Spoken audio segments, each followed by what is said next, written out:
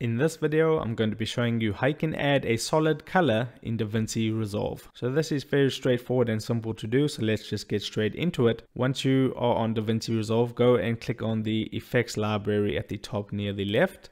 Then you want to click on the toolbox. If it's not showing for you, there's a drop down menu next to it on the left.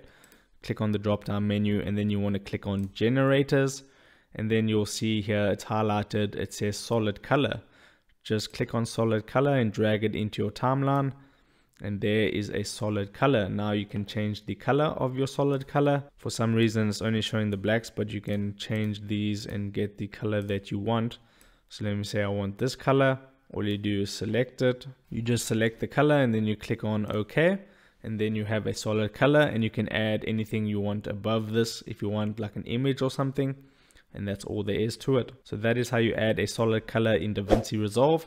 If this video helped you out, don't forget to like this video and subscribe down below, and I'll see you in the next video. Take care.